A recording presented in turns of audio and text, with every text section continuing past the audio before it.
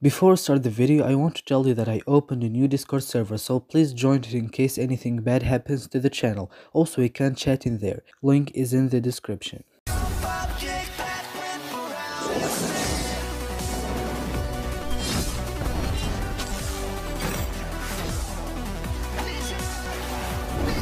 Hello friends and welcome back to another video. Yesterday there was a huge plot leaks for season 13, a lot of stuff, and actually it's most likely true, because I don't really think all of this is just for the board game, it will be for the show, and let me say it guys, this is so awesome. Remember when I said that we need a villains versus villains season? Yeah, season 13 will be that. I just can't believe it, it's awesome. Finally Ninjago is going to break this same boring plot every single season, and season 13 seems to be the most different season of the show yet, if these leaks are true. Which I really hope so. They look very cool. So each ninja except for Jay will have a big role in this season. So I'm going to rank them from my least favorite to my favorite. So let's get started. At the very bottom we have Jay's role. Well, like I said, he will have by far the smallest and worst role in this season, because there will be another love triangle in Ninjago. Well, the first one in season 3 was the second worst arc in Ninjago after the Kai season 11 Parallels arc. It took Cole and Jay, especially Cole, completely out of character and made me a doll for Cole and Jay to fight over. But I'm hoping this one will be better because it's not between three ninja, and it is very different as a concept from the other one. But I still think the role Jay will play in season 13 is easily the least interesting and the smallest out of all the ninja. At 5th place we have Zane's role. Well, Zane's role will be big in this season, but it isn't really that interesting. It feels very similar to what happened in the first few episodes of Hunted to the Ninja, the first realm.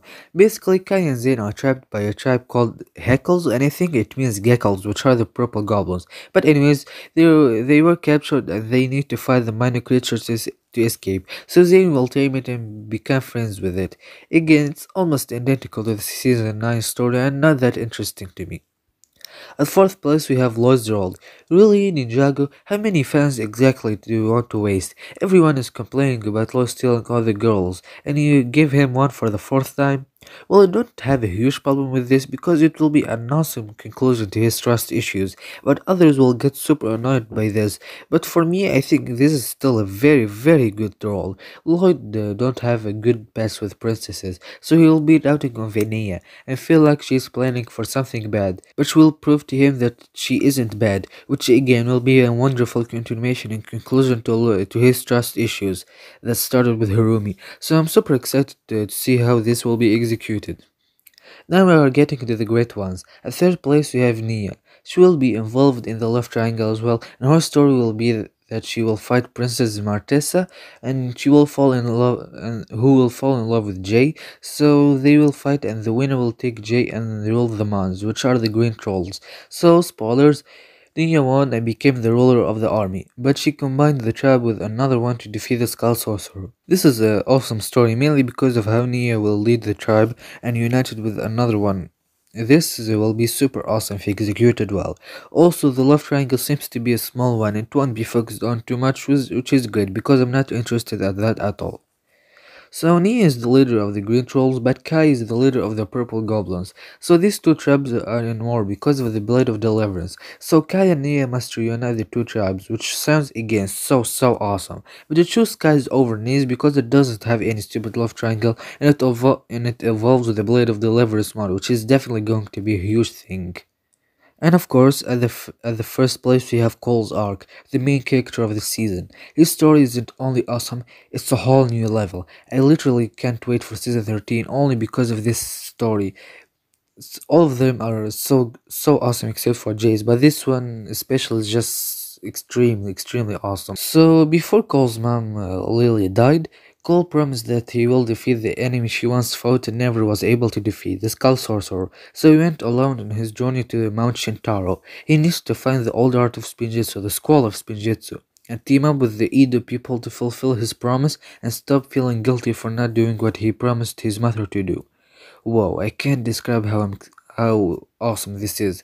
This description is just unbelievable. After season 11, season 12, I didn't expect at all something this amazing. This is the perfect introduction to Cole's mom without bringing her back physically, and how Cole needs to fulfill his promise and feeling guilty is something we never saw. He also needs to lead the tribe and fight the squall of Spinjitzu. So Spinjitzu Burst will be involved in the season, which is definitely something good. But I don't like how retconny it is. Just feels very retconny. And yeah, I don't think there should have been anything about Spinjitzu in this. I don't think the Spinjitzu burst should have even existed. I mean, you don't need gimmick sets, two gimmick sets every year. That's so stupid, but that's another thing. So, if executed well, this can easily be the best ninja arc in all of Ninjago for how original, exciting, and big it is. I really hope all of these descriptions are true because if executed well, Season 13 will have its place in my top 3 waiting. So that's it for today's video. Sorry for looking too excited, but I try my best to not get too excited because I was so excited for season 11 and season 12 and they weren't really that good. So really hope that season 13 proves me wrong and become one of the best Ninjago seasons ever. So thanks for watching. Don't forget to tell me in the comments what do you think of these descriptions. Don't forget to like, subscribe, share it with your friends, and I'll see you next time.